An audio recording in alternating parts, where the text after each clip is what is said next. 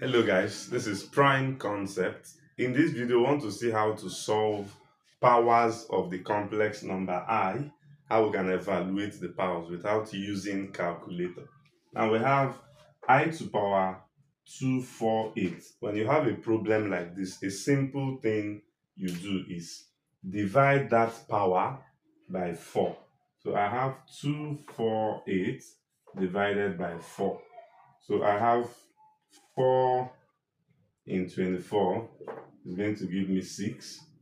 And 4 in 8 is going to give me 2. Remainder nothing, remainder 0. This is what I have. So whenever you have this kind of powers, once you divide by 4, the remainder is what you're interested in.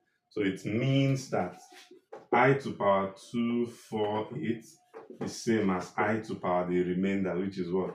0. And then we can still apply what we know from indices. That's I to power 0, we can still call it what?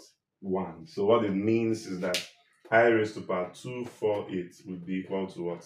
1. So I believe this is very clear to you. Thanks for watching Prime Concept.